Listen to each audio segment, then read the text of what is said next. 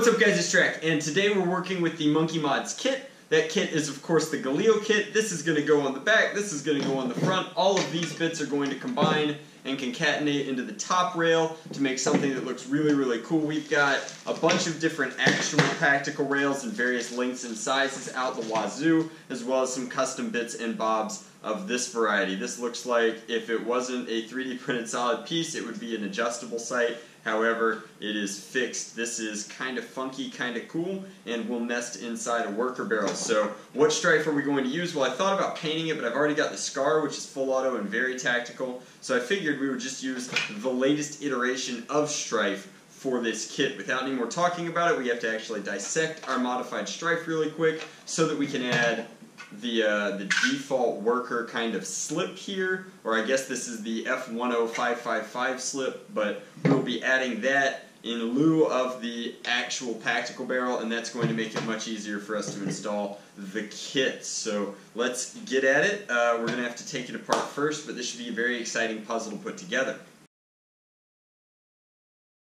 Alrighty guys, so this is the beating heart of our Galil kit. You can see here that everything's been rewired with 16 gauge silicone wire.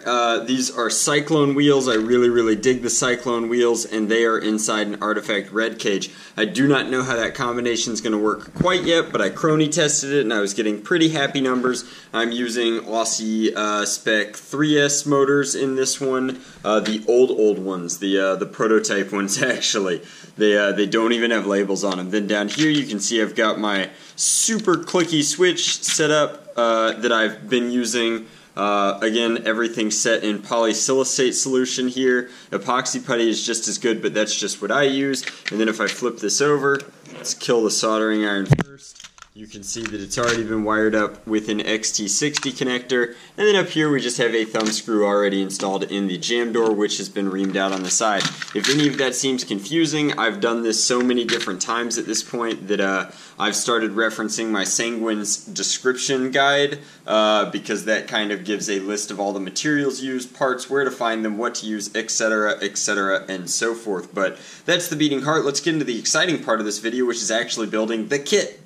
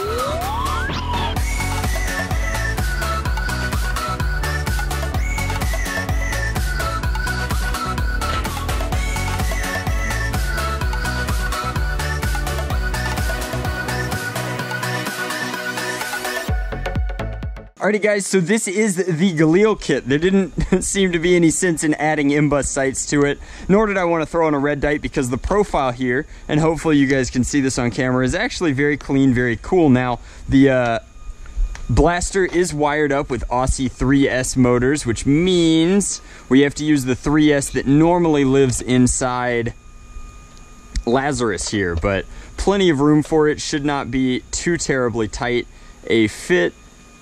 Even though we did not mess with the battery tray hardly at all. Now sometimes these lipos can be a real pain to get inside, but that one wasn't that bad at all. So let's tighten this thumb screw down. That was the only real addition that I put on this kit, and then we will throw in a tactical magazine because it's worth it.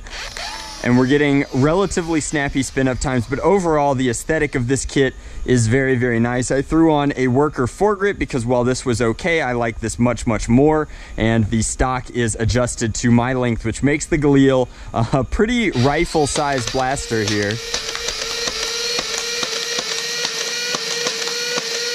Now that is a Do-Re-Mi magazine, which explains the spread, but we're definitely doing damage to the blaster board's target there. Looks like we have Koosh and then Busby Dart.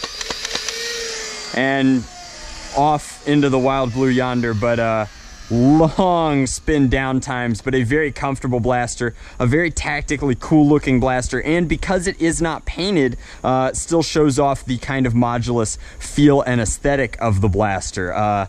Not too much to say about that. We have completely cut off our access from the jam door, so any jams must be repaired from the magwell, but it's not really difficult to do on these stryfe builds. There's plenty of room here to add like flashlight holders, but the flash hider specifically for the Galil kit looks great. The barrel comes out and then this kind of all disassembles like a puzzle piece if you need it to, but it tightens down very nicely to cinch the whole kit together. This is of course a worker folding stock, and it snaps around like that. Now I might be replacing this with a fixed tube just because this is not super duper different when slung, and the thumb screw is kind of getting in the way of the full utility of this kit.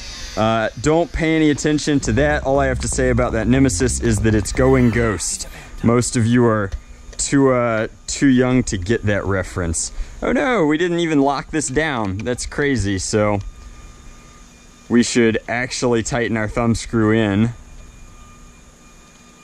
to the set screw in the blaster. But very, very happy with this kit. I think that aesthetically it is incredibly nice. As far as value per price goes, it's not a very expensive body kit. Since there are not a whole lot of prices, I think that it's not prices, pieces. I think that it is very fairly priced over from my friends at Monkey Mods, and you can pick it up there. It is again a worker kit, but that's where I choose to get almost all of my worker stuff, and I'm very, very happy with it. If you want this one specifically, I'm probably going to be offering it up to my patrons as either the October blaster, or if they'd rather have the Prophecy kit, we may revisit it later.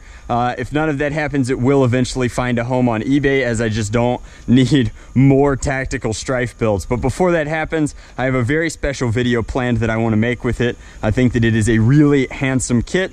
Completely changes the overall look and feel of the blaster. And then, I mean, obviously if somebody wanted to come in and build a black stryfe to go with this, it would look pretty gnarly, like very, very Galil rifle-esque. As is, it looks like a Nerf Galil, which is exactly what I was going for. But thank you guys very much for watching. Hopefully you enjoyed watching this thing come together. I love puzzling these guys together, and I really hope that you guys appreciate the content as well. Leave me a comment down in the comment section below telling me which body kit or real steel firearm you think would look really great with a stryfe wrapped inside it. But thank you guys very much for watching. As always, much love. Nerf on. Drac out.